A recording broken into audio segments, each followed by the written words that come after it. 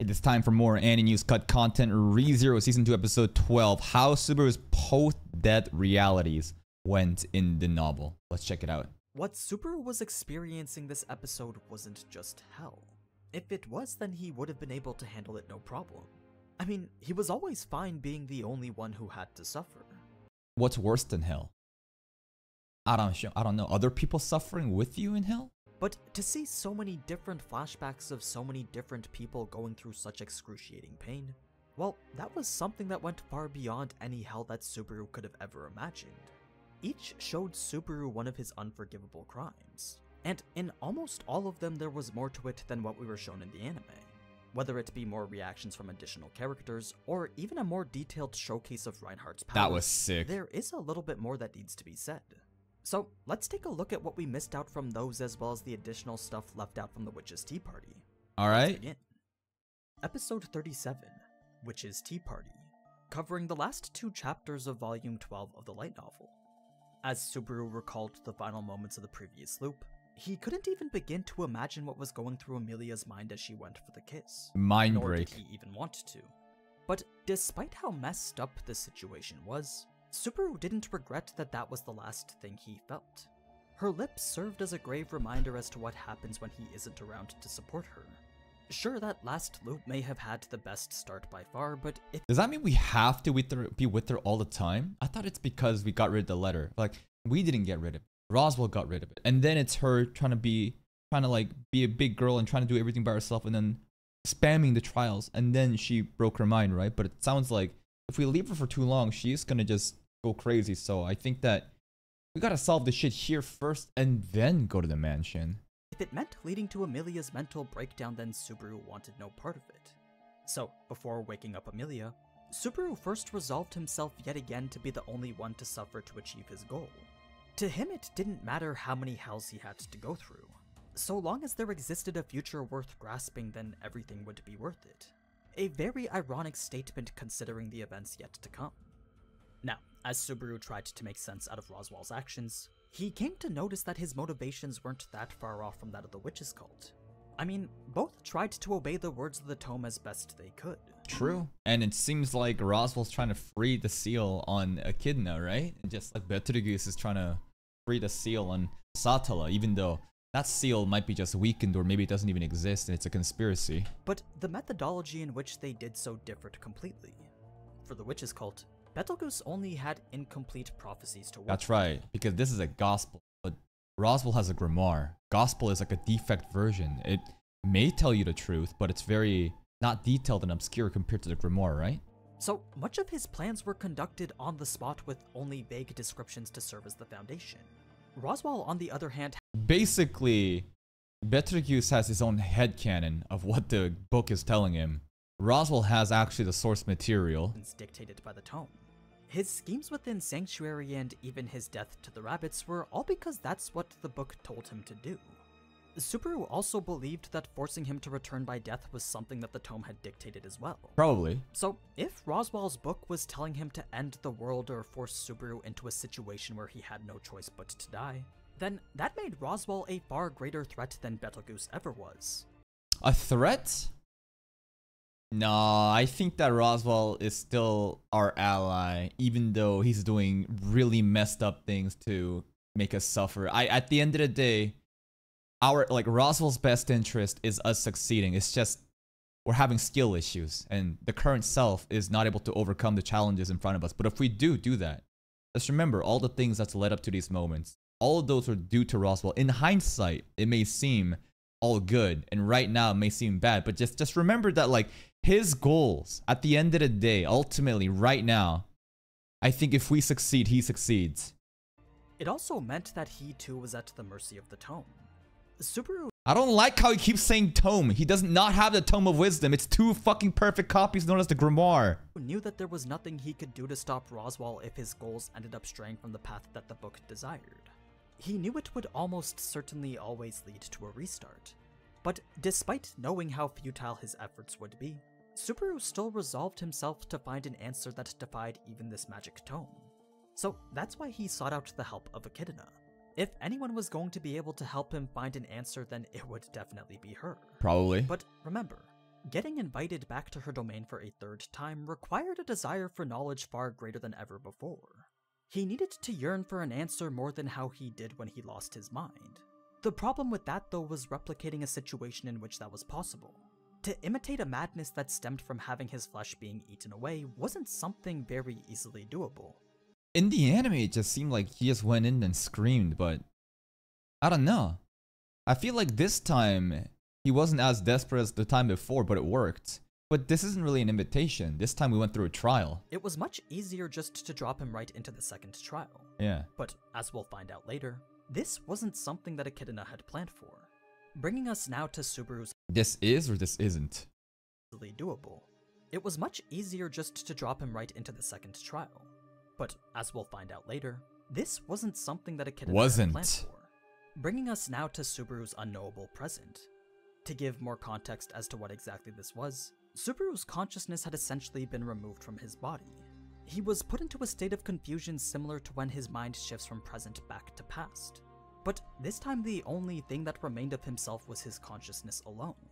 At first, the experience of being this non-material existence brought with it a feeling of fear. I mean, suddenly having no arms, legs, or body really took the concept of phantom limbs to a whole new level. I guess when we're watching the episode, we don't really see, like, Subaru, except him being dead and other people. So he's just kind of observing, and that is the consciousness that we're speaking about. Because it's from that consciousness POV that we're watching through the eyes up, but there's no eyes. It was only after Subaru remembered the concept of a deep breath that he was able to calm himself. Once he did, he found that all that remained of his material self was his sense of vision, followed shortly after by his sense of sound, both of which brought forth the very first disturbing flashback. If you remember from my very first cut content, this death didn't actually take place outside in the courtyard. Instead, Subaru had taken the knife from Rem's bedside and killed himself right there. Even more things to suggest forbidden Appa theory, bro. Like, bro, in the source material, he took the Appa knife and ended himself. Remember, every time you do that shit, what happens? The more you lean into the Appa stuff, the more bad things happens. The moments that he decided not to do it, Amelia showed up and like was an emotional support, right? So Appa theory going hard in the source material. Instead, Subaru had taken the knife from Rem's bedside and killed himself right there. So this whole scene should have been inside the room that Rem was being kept in. Because it wasn't, it resulted in a few alterations that needed to be made, mainly with regards to a little bit of extra stuff omitted from the end. But before we get to that, let's first start from the beginning. As Subaru's consciousness started to make out the sounds and vision of Amelia crying over his betrayal, he found himself to be confronted by what he feared the most, the aftermath of his failure. Now, if I'm being honest, this whole scene actually felt a little bit rushed to me, much to the point that it made it lose a lot of the impact that I initially thought it was going to have. Felix shitting on us at the end was kind of out of nowhere, and I was like, whoa, but I thought that Wilhelm's like cry for not help, but confusion of like, why would you do this after you've given me like a reason to live or something? Like, how could you have just done this? It was sad. One of the reasons for this was that Wilhelm was much more emotional than what we saw in the anime. Even more? The other was that this was supposed to be one of many firsts for Subaru. Oh shit. It was the first time that he'd ever seen himself in such a state. It was also the first time that he'd ever seen Amelia grieve for him.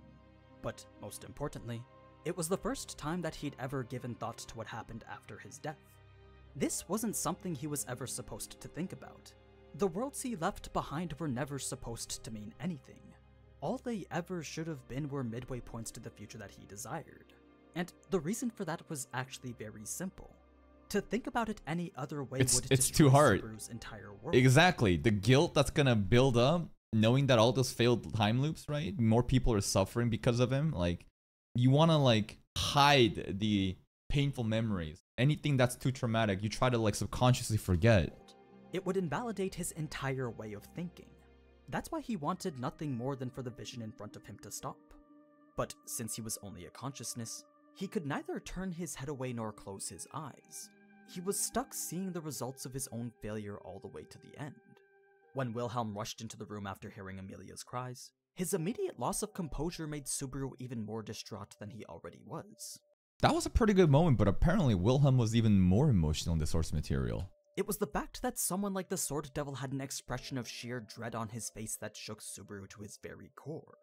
Wilhelm even had to take a few moments before finally realizing exactly what it was he was looking at which point he covered the wound and began to press Subaru's chest in an attempt to keep his heart beating.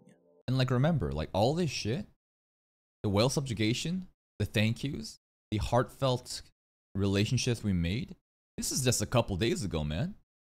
Like, imagine going through all this shit. Everything is so happy. I'll forever, like, I will serve you, my lord, kind of deal. And then, a couple days later, you just find this guy just dead. And you're like, what the hell just happened? And nobody remembers who even Rem is right now. It must be so confusing. Covered the wound and began to press Subaru's chest in an attempt to keep his heart beating. When Felix had stopped the healing magic, Wilhelm immediately began to question why. He still believed that there was more that Felix could be doing. Well, the soul has already gone, right? The physical body was healed, but the soul is gone. But really, he just hadn't yet realized that Subaru was already gone. Or rather, he didn't want to. So Felix had to make it clear that Subaru's soul was no longer there. It was a statement that made Wilhelm have an outburst of rage. He clenched his fist out of regret, then proceeded to slam it straight into the floor. Would love to see that. Not only the wooden floorboards, but also his fist as well. That's right, because in the source material, it happened in this room because Subaru ended himself with the paring knife from the Appa. Now with a bloodied fist, Wilhelm could only look up towards the ceiling as he lamented over the loss of a dear friend. Felix, on the other hand, bore more a feeling of disgust as he could only interpret Subaru's actions as selfish. Yeah, Felix is mad. The dialogue Felix was saying at the end was pretty fucked up, but I guess it does make sense. That was Subaru's crime. Although it was hard to make sense of the situation, the one thing that was made perfectly clear was that he had made a significant impact on all their lives. It was something he always failed to consider whenever he chose to leave them behind. Upon returning back to the tomb, we saw that Subaru began to speculate that this was part of the second trial. If that was in fact what this was, then Subaru was beyond terrified of having to face it. Yeah, sure, he had committed himself to facing hell numerous times over. But Subaru... It's like the guilt that he feels for everyone else. When it's just us and we know that we die and we loop, it's fine. We can just move forward. I can deal with it myself. But if everyone else is also suffering beyond that and I have to witness that, I guess it's overbearing guilt. Facing this unknowable present was something far more terrifying than hell itself. He was no longer confident that he'd be able to put himself through all the scenes of what comes after his death. I mean, how could he? This was, after all, the very thing that he feared the most. In the next scene of what lay beyond hell, as Subaru's consciousness bore witness to his second crime, the heroic Wilhelm run had made an appearance shortly after Amelia. What? Wilhelm showed up here too? What? His body was covered with wounds after having fought many of the witch cultists. But that didn't stop him from inching his way closer to Subaru. Right, there was like a bomb that exploded. As he did, he began to apologize to Subaru for not being able to save him. It wouldn't be wrong to assume that Wilhelm felt personally responsible for the loss of life in front of him. In fact, Wilhelm actually seemed to be even more impacted by this than how he was in the previous flashback. Thought he was gonna say he was more impacted by Subaru's death than his wife's death. He seemed to be even more impacted by this than how he was in the previous flashback. Both him and several of his companions began to shed tears. They were helpless to do anything but silently bear witness to the fate of the person who had brought them salvation. Every single one of them was a person that Subaru had fought beside, and each had made a promise to return to the capital together in victory. But now all they could do was weep over the fact that that was no longer possible. Subaru was in awe over the extent to which all these soldiers were affected by his death. But what brought the most anguish was the fact that Amelia. This was a world where his devotion was never explained. Amelia would never be— That's right, the devotion was never explained. This is the most tragic heroic run. Because we were so close to the finish line. We did everything correctly. And just when we thought we're done, we have to run away and end ourselves in order to save everybody. But even in this timeline, look how sad it is. Be able to find out why Subaru had done so much to help her. It was a world in which his own weakness led to all sorts of things being left unfinished. That was his crime. When Subaru returned back to the tomb, his attempts to evade reality led him to roll around in a panic. He didn't want to have to face the crimes that birthed from his own weakness anymore. Now, at this point, the soul is close to breaking. I still feel like Emilia Yandere mode is when her soul was broken because of the trials. If Carmilla didn't show up as Rem and didn't heal Subaru's soul, I wonder what kind of Subaru would exist with this like broken mind. Would he turn into like a Roswell type? So he crashed himself into the sides of the tomb all while his head scraped the ground and began to bleed. It wasn't the pain of the impact that made tears start to flow down his face though. It was instead the idea that there were worlds that continued after his death. Yep. The very idea of this even being a possibility was enough to shatter the foundation with which Subaru had used to fight. Up until now, he'd always thought that it was him being left behind by everyone else. But now he was starting to think that maybe everyone else moves on beyond that. Was actually everyone else being left behind by him. Subaru wasn't so sure anymore. After the flashback with... We have no confirmations of how that shit happens though. Because those memories that were shown after Subaru's death, I think were just like artificially created by a kid now, or at least she seemed to comment something about that. There's no confirmations on like how this power really works in terms of how those timelines continue. Like, does a timeline just get erased? I don't fucking know. With Ram and Beatrice, we then get to a lengthier one with Reinhardt. One that I'm sure that many of you weren't expecting. But in it was quite a bit of important information. This is sick. Stuff that gives more context to Puck's potential involvement with everything. So, starting from the beginning, the massive forest that once surrounded the Roswell mansion was now nothing more than soil. Puck had completely leveled the entire area. Not just with his massive body, but also with raging winds that were now strong enough to knock over entire trees. When Reinhardt made his appearance, there were a couple of interesting things to note from the lines that ended up being omitted from the anime. Okay. Before talking about Emilia, Puck first spoke of how he knew that this would be the outcome. He went to imply that this was something he already knew was going to happen.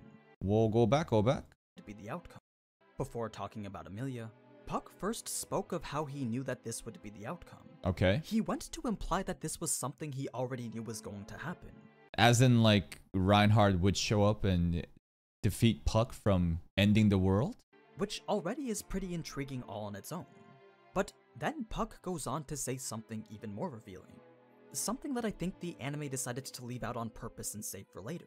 Okay. So if you don't want to know what it is, then feel free to skip ahead to the following timestamp. And I'm gonna assume that this is never addressed in the anime, therefore I should watch this. If we watch this and I get spoiled of something huge, I will ban everyone in chat. If this is... Well, how would we know, right? How would we know if it's okay to watch or not? Just never mention again. Let's just raw dog it. Anyway, what Puck says is that he also knew that Reinhardt would come and try to stop him. Okay. Followed by the statement that Emilia could not be saved unless he froze the world. But if I do not do this, that girl cannot be saved. Saved from what? Exactly. Emilia's already dead. Is Puck implying that he's gonna be the bigger villain instead of Emilia?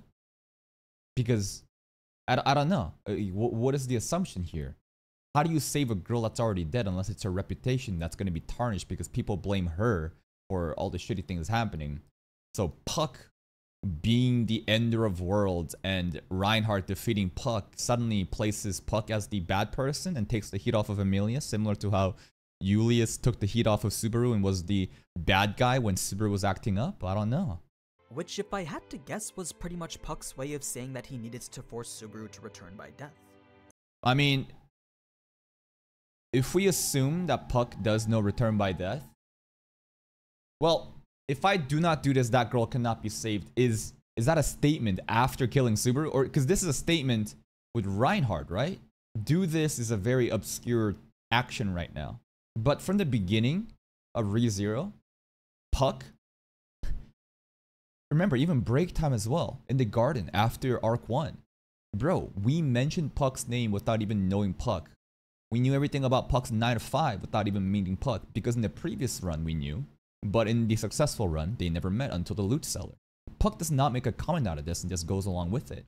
And then in the break time, Emilia even mentions, oh Puck, how does Subaru know you? And Puck just like plays it off. So at that point from the beginning, I always thought Puck must know Subaru's regression ability. He must know. He also can read our minds or feelings somehow when we get in direct contact, right? Maybe not specific details, but I think that Puck does know from the beginning. It's the only thing that makes sense out of his statement regarding this being the only way to save Amelia. In any case, Puck's actions was something that Reinhardt simply couldn't forgive. They didn't fall in line with his standards of justice, and justice was the single thing that Reinhardt stood for. So he was left with no choice but to pull out his dragon sword, a legendary weapon left behind by the divine dragon from over 400 years ago. Volcanica. It was a sword that existed only to right that which was wrong. Now, because Reinhardt already knew how the battle would end, he made a promise that if Puck didn't move, then he wouldn't make him suffer. He was So absolutely confident that he wouldn't lose this battle. So, out of pure courtesy, Reinhardt offered Puck a painless death. But that was a deal that Puck couldn't accept. It was for the sake of his vow that Puck felt he had to use every bit of life he had left to fulfill his goal. If he was to just roll over and die, then that would be the same thing as turning his back on his contract. So, How the fuck are you gonna say vow 10 seconds ago and then refer to it as contract 10 seconds later? I hate how we just keep jumping from different jargon. And in the world of ReZero, these terminologies are so specific and they all mean a different thing. I fucking hate this. Tomb of Wisdom, Grimoire, fucking Gospel, it gets thrown around all the fucking time. Vow, pact, contract, all three, this shit just makes the same. It's the same shit. So Puck's only option was to fight till the bitter end.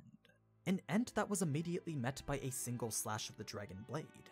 As mana circled all around Reinhardt's attack, not only did the slash work to slay the Great Spirit in front of him, but it also reverted the area around him back to its original state. Reverted? The snow that once blocked out the air was now gone.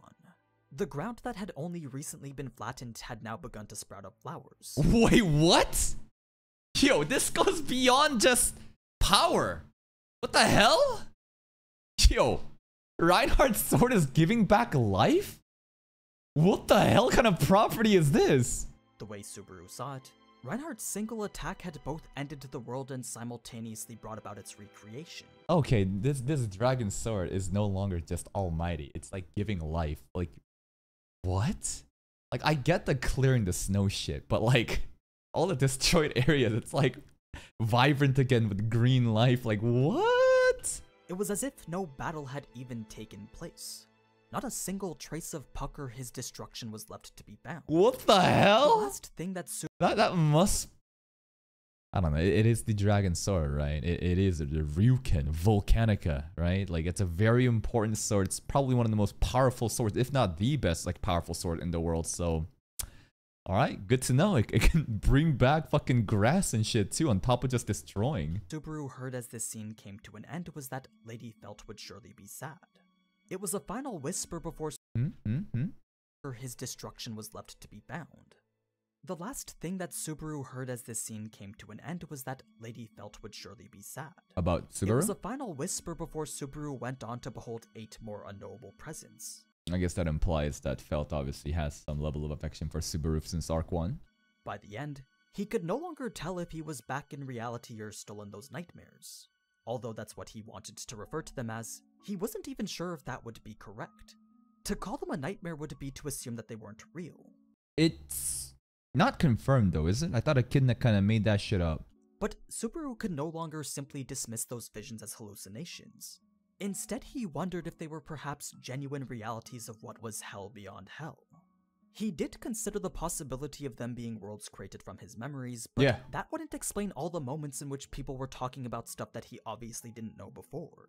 It was for that reason that he couldn't fully deny their existence. As Subaru was having what was pretty much an existential crisis, all it took was a single sentence from the one he cherished most to bring him back to reality. Cherish the most. Not Amelia. Rem. Rem is the one he cherishes the most. Carmilla took on the form of Rem because in Subaru's subconscious, even though Rem is number 2, he cherishes Rem the most. A single smile from her face was enough to stare Subaru away from the dead end that he was rapidly approaching. Alright. But even then, that still wasn't enough to release him from the guilt of his supposed crimes. That's why he began to lay everything out to the person standing in front of him. He wanted that person to pass judgment over both him and the crimes he'd been committing. Atone. He wanted to be scolded and receive a punishment equivalent to that of the weakness that had caused so many others so much pain. But that punishment never came. Instead, Subaru was met with a gentle forgiveness that he felt unbefitting to receive. A forgiveness that, as we saw, implored him to give up. Whoa, the art.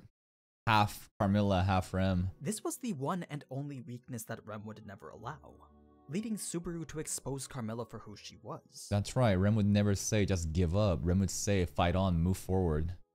Now, Subaru's sudden outburst of rage made Carmilla think that he was going to start hitting her. So she began to plead with him so that he wouldn't. Of course, What? was going to start hitting her. What, you gonna start hitting her? Now, Subaru's sudden outburst of rage made Carmilla think that he was going to start hitting her. Subaru's outbursts of rage are always so interesting. I don't know, maybe because like again, just the actions of Subaru just like doesn't make sense to me until I try to really think about from his perspective and why it would be. But like, all right. So she began to plead with him so that he wouldn't. Of course, Subaru was never actually going to do that. But there was no hiding the anger he felt towards this witch for the sly trick that she had just tried to pull. What pissed Subaru off even more though was the timid demeanor that Carmilla seemed to have. You'd rather her be more of a bitch than nice? Everything from the way she spoke to the way that she carried herself Very seemed soft. to irritate him more and more. The more angry Subaru got, the more excuses that Carmilla seemed to make. She was saying how it was Echidna's fault for making her do it, then talked about how everyone was always bullying her. But that certainly— Carmilla gets bullied all the time? I mean, if you look at her and her overall demeanor, it does seem like she gets pushed around. wasn't what Subaru wanted to hear. His anger and frustration grew as he genuinely began to consider trying to make this witch shut up by force. Jesus! He just didn't want to listen to anything she had to say anymore. Damn! This was about the time that Echidna decided to make her appearance.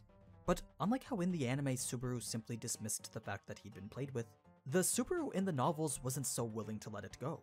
He refused to sit down and talk until an apology or explanation for Carmilla's actions were given. Oh. It was the least she could do after having essentially violated what was one of Subaru's own personal sanctuaries. Personal sanctuaries by taking on the form of Rem, someone he cherishes the most, and speaking lies. Of course he'd be mad.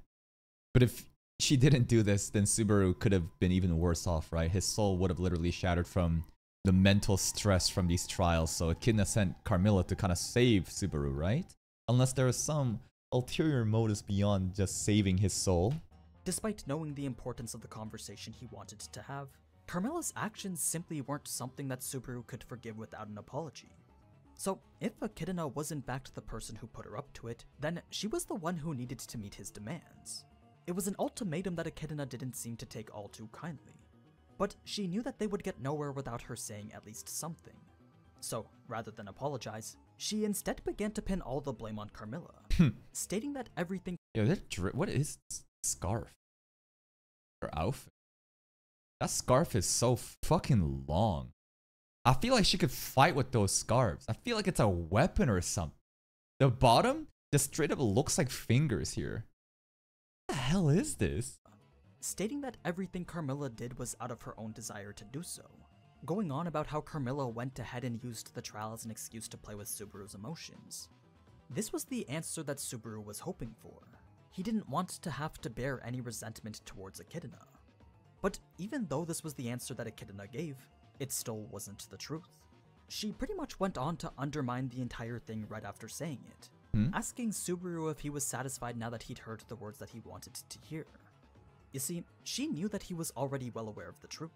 Subaru just didn't want to accept it. He didn't want to believe that Echidna would do something so cruel. And then this episode is the one where Echidna's mask does come off, right? And we get to realize that she is a witch after all. Until this point, well, even before too, I've never really completely trusted her because she's a witch and she came off as the most reasonable, the most, I guess, relatively kind compared to everyone else. She's not just like fucking us up, just killing us, just torturing us. But the greediness has always been there, trying to get content out of us. And now she professes the contract that she wants to make with us, right? And now we get to really see what she's all about. It's not like Echidna didn't regret having to resort to such methods, though. It just wasn't something she felt the need to apologize for. I mean, if she hadn't done what she did, then the trial that Subaru was accidentally thrown into would have worn him down to nothing. This was the conclusion that she came to after having watched Subaru go through countless iterations of trials she personally designed. It also brought forth— She personally designed. Again, don't really know exactly. is it complete true? Is it complete false? But she did design those a memories. significant contradiction.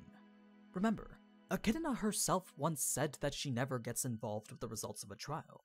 If someone was going to fail, then failure was one of the results that she wanted to know. So Subaru was wondering why she changed her mind. Yeah, she's going out because she wants to woo Subaru into a lure of, I don't know, basically make him have more reasons to accept a contract, right? If he is more, if he realizes that Echidna is there to help and, you know, potentially we could solve all the problems together, it would be one hell of a teamwork though. With all her knowledge and with all her unlimited tries, imagine the possibilities, but at the same time, you know, she's a witch. It sounds too good to be true. Well, Echidna wasn't so heartless as to not regret the result of letting Subaru's mind break. It was because of this that she did what she thought was best to prevent that. Okay. This answers. I mean, I don't disagree that like she showed up. Like this scene though, I remember seeing this shit and at that point, I was like, I think we're getting baited into a false sense of security. I don't disagree that she did this to also protect his soul from being breaking, but I think there's also an equal, if not even greater motive to help him out, to make him feel more comfortable and then yoink him out of the contract. Prevent that. This answer slowly went to disperse all the anger and rage that Subaru had accumulated. There was no denying the fact that Echidna had just saved him. It's not like he was going to thank her for it, but he also wasn't going to hold a grudge against her either. Instead, the two just proceeded to have their tea party. Their initial conversation of the trial brought forth a bit more on Subaru's authority. Yes, the realities Subaru saw were nothing more than fictitious constructs, but Echidna couldn't confirm the principles under which return by death functioned. She literally, I mean, I guess based on Aninews' words here, she just made up all the different timelines up then, right? Look at this. Subaru's authority. Yes, the realities Subaru saw were nothing more than fictitious constructs. Nothing more than fictitious construct. Now, I don't know. Honestly, usually I'm just completely down to agree with Aninews because he seems like he knows they cut content a lot, but with ReZero, he kind of sus, bro. So can I truly believe this? That like all of these different memories, different timelines that were shown after he died were simply just fictitious constructs? Because the anime said like, it's kind of real, kind of not really, I don't know, but... But Echidna couldn't confirm the principles under which return by death functioned. For all she knew, Subaru could very well have been shifting to parallel worlds after every death. Maybe. Perhaps even overwriting an existence of himself that was from a world where he was still alive. There simply wasn't any way to confirm or deny that branching planes of realities actually existed. Not yet anyways, right? We don't know. I mean, maybe Satala knows. Maybe we can ask that next episode. So, to say that these worlds where Subaru had died didn't still exist, well, that wouldn't be correct. So, Subaru wasn't able to annul himself of his crimes just yet. He wasn't even able to confirm that they actually existed. Instead, he was stuck forever considering the possibility of what could be. Echidna could see all the pain that these lingering thoughts of doubt brought with it. So, her recommendation was to simply break with the past. Leave all the crimes he's committed behind him and focus only on moving forward. Is it crimes though? I don't know. I feel like he's way too harsh on himself, and to call it a crime for fucking just dying. Well, I guess it's kind of messed up that he killed himself in that beginning of season 2 and made Wilhelm and Fetus very, very mad. But I don't think these are crimes. They were words that Subaru thought were intended to console him. But consolation was neither what Subaru needed nor wanted. He wants punishment. He wants to atone for his sins. He wasn't so shallow as to allow Echidna's words to make light of every sin he's ever committed. But even so, Echidna still continued to try to sway him, using her words to counter everything that Subaru would say. Yeah, what the fuck was this scene, bro? She was just spinning, mouth not moving. We were on a complete yap session, like, and we're just fucking translating an entire web novel, like, book, just holy. Subaru believed that no one could grant him forgiveness, but the Echidna that knows his past says that she can. Subaru felt that no one could judge his crimes for him, but the Echidna that bore witness to each and every single one of them says that she will. Okay. Subaru believed that no one could approve of him. But if Echidna couldn't approve of the Subaru that was right in front of her, then instead she would reject the Subaru that won't forgive himself. I mean, all of these things that she's saying is just to sway him to her favor, right? I wonder how much of this she actually believes, or if this is all just a fucking act that she's doing, countering every part that Subaru says in order to forge a contract. Himself. She was relentlessly bombarding Subaru with words that tried to get him to resist. She wanted Subaru to cast aside his regrets so that he could keep pushing forward. The reason for which only became clear after Echidna offered to make the pact. Now, It's a pact now, not a contract. for Minerva to interrupt a ceremony as sacred as the creation of a witch's pact, well, that was certainly no minor issue. Alright. Whatever scheme it was that Echidna was planning, it had gone to trigger Minerva's rage. Minerva has always been out there looking out for us. Even like she was the first one to show up and be mad that, you know, Typhon fucked us up, right? Minerva, I think, I probably shouldn't trust her, right? This is another thing of like, oh, how convenient. We got saved by one witch, but hey, there are witches at the end. You never know what they're all about, man. So, with two witches now simultaneously appearing in front of Subaru, Echidna had no choice but to explain the true nature behind their coexistence. Yeah, everything we heard was fucking cap. They can all just exist here. As we learned in the anime, substitution wasn't actually necessary, but there was a specific reason as to why she only let one witch out at a time. Why? If Echidna's soul was to be left alone with the soul of any of the other witches, then that would put her own self in danger. Alone? There was always the risk that another witch would try to defeat her in an attempt to take control over her domain. Ah. But she still has complete authority over this domain of the Dream Castle. But someone could challenge her and beat her in like a 1v1 and then just own the rights to this place? Okay. Using Sekhmet as an example, she alone was powerful enough to defeat not only Echidna but also the 4 other witches combined. Damn, the power scaling of this girl! I mean, of all the girl designs, dude, I like Sekhmet's design is it's nice. Like, I'm not really a lolly. I don't like these lollies. I'm not gonna lie, guys. Like Gluttony, Typhon, Daphne, they don't do it for me. Carmilla, get out of here. Minerva, now we're talking. Sekhmet, oh, we're really talking. But Sekhmet power scaling, really, she can beat every one of them. So, to allow her to be present at the same time as Echidna was a risk to her very existence. Or so she says. Echidna was speaking all these words as if giving Subaru the exact answer that he needed to hear. And Subaru was much too quick to accept these words without even giving them a second thought. So Minerva had no choice but to strike Subaru in the back of his head, giving him an impact that felt powerful enough to rip it straight off. Thank you. Instead, though, it revitalized his entire body and mind, allowing Subaru to fully comprehend what it was that she was trying to get him to see. Specifically the parts about how Echidna's pact wasn't all that good for him. Wonder what happens when Minerva does the opposite of hitting. Because like her entire powers is like, you fuck shit up and it gets healed up. Can we then assume the opposite too? What can she do? Like, what if she tries to heal? Like, she's not punching. She tries to like cast healing magic. I don't know. And then that's like then doing damage. I'm just trying to think of like, if she punches, if the cause of destruction is the healing, is there like an opposite? Straight off. Instead, though, it revitalized his entire. Just remember, directly answering any of my questions, like you're just spoiling. Just remember, just be a little bit smarter than getting baited with that question, okay? Body and mind, allowing Subaru. Surely, ReZero watchers are smarter than the average audience, right? Surely you could understand that giving me an yes or no answer to topics that was not mentioned yet is considered a spoiler, right? To fully comprehend what it was that she realized his entire body and mind, allowing Subaru to fully comprehend what it was that she was trying to get him to see. Specifically the parts about how Echidna's pact wasn't all that good for him.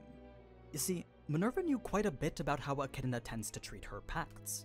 As the witch who's interfered the most in history and made the most contact with humans, Echidna had interfere the most contact with humans, okay. numerous examples in which her pacts didn't end in happiness. So Minerva wanted to prevent Subaru from falling into that same situation. Now, there wasn't anything wrong with Echidna wanting to tag along with Subaru on his path to the future. Her initial explanation of the compensation actually had Subaru ready to dismiss Minerva's warning. I mean, it sounds way too good to be true. She's straight up saying, like, we'll just solve all your problems at first glance, but she's only telling us the positives. It's like, what's the negatives? Like, what do you get out of it? But Carmilla's words went to add to that extra layer of doubt. The thing is, she wasn't interfering because she wanted. I wonder how many more times monkeys are gonna type if Greek story, if Greek story. Like, I get it. I understand. You're like the 70th person telling me this is the point at which we go to if greed. Okay, I get it. To help out Subaru. Carmilla just wanted to get back at Echidna for having deceived her. She was the type of witch that found it absolutely unforgivable when people betray her trust. In fact, her words were spoken with so much disdain that if Subaru hadn't been looking at Carmilla's face, then he wouldn't have known that it was her that was talking. Go back, go back, go back. But Carmilla's words went to add to that extra layer of doubt. The thing is, she wasn't interfering because she wanted to help out Subaru. Carmilla just wanted to get back at Echidna for having deceived her. Okay, She was the type of witch that found it absolutely unforgivable when people betray her trust. I mean, is that really due to lust? No, I'm just trying to think of like how, I don't even know how to fuck like lust even applies to her. Everyone else, it kind of makes sense, but she doesn't seem lustful. But simply people just like seeing her will change her into a person that they lust for, I guess. Like, I guess that makes sense, but this girl just seems like the most sweet, innocent girl that just gets bullied around. In fact, her words were spoken with so much disdain that if Subaru hadn't been looking at Carmilla's face, then he wouldn't have known that it was her that was talking. It was also clear from the look in her eyes that she now bore a significant hatred towards Echidna. Huh, I didn't see any of that in the anime. She was just this crying little girl the entire time. A hatred that even Echidna began to regret as having become the outcome of her little play. Really? In any case, Subaru wasn't just sitting there listening to these two bicker. He inserted himself back into the conversation to demand that Carmilla explain exactly what it was that Echidna was hiding. If she didn't, then how would he ever be able to understand? Before that could happen, Echidna tried to assure him that doubting her now would do him no good. But that's when yet another witch entered the picture to become the mediator. Giga Chad. Unlike the other witches, Sekhmet wasn't there to give Subaru a warning. She was simply there to ensure that no one resorted to force to get their way. If they did, then Sekhmet said that she'd step in and kill them. Huh. No one is allowed to force their way in. He's like the holder of justice right now, literally being a mediator. Why though? That was the purpose of her existence. That being said, that's the purpose of her existence, to be a mediator, to make sure that no one is forced into something? That's what a slothful witch does? Okay. maintain the prospect of fairness, she did give Subaru the clue that allowed him to understand the consequence of making a pact with Echidna. Maybe I am too focused on like the sins and how every action of these witches should be revolving around the sins, but you know, these personality types can be independent from those sins. So I guess Sekhmet is a very just person in terms of making sure people are treated fair and no one's forced into anything. As the author himself summed it up, if Subaru had gone ahead and made the pact with Echidna, then she would have used his power to witness every route imaginable. Yeah, so it's gonna be like literally every possible route. Like, she says optimal route, but I don't think we're here to speed run. Like, Echidna, I don't think is really here to do an any % speed run to ensure Subaru's success. It's like, I just want to go through every different path. Every single different branch. Literally some visual novel shit. We're going to go through every single route. And then we're going to get way more content out of it. Which means that Subaru is just going to be suffering over and over and over. We're just taking the long route. We're going to see everything, bro. She would make him go through every possibility first before finally pointing him to the optimal future that he desired. That's messed up. Just for the sake of her content. She wants to see everyone die, everyone suffer. Like, she wants every single route, and then we get the route that Subaru wants. It was essentially the same thing as saying that she'd make Subaru die over 10,000 times. Yeah. Like, again, like, it sounds way good to be true. If it is, it's a fucking scam. She conveniently leaves out little details, like tells half-truths. All for the purpose of gaining knowledge on any and everything that she possibly could. That was the essence of the lengthy speech that Echidna had given him. Honestly, though, for us, wouldn't you guys want to see that? Like, I'm kind of down. I'm like totally down with Echidna, just like going through different routes and showing us more ReZero than ever before. That would be very fun for us, but now, would that be fun for the main character? Not really. That being said, there's actually quite a bit more to it than what we were shown in the anime. I mean, it's quite literally a massive wall of text. No paragraphs, no new lines, just continuous sentences. It really is worth the read though. So I'll see if I can leave it in the comments or I look at this and I don't even want to look at it. It's just so unreadable. as an image in the description so that you can read yourself. It'll make complete sense out of Echidna's true intentions. In any case, her words were all that it took for everything that existed between herself and Subaru to crumble into pieces. It was far too cruel a revelation to know that everything had been meticulously set up just so that it could lead to this moment right here. Yep. But the final nail in the coffin was the stuff about Beatrice. That's right. Echidna did this shit for fun, just to see what kind of answer Byakuya would come with, while poor Byakuya has been waiting 400 years, waiting for that one person without knowing that she should be the one taking action. One thing that the anime didn't mention was that Beatrice's initial purpose wasn't to watch the archives.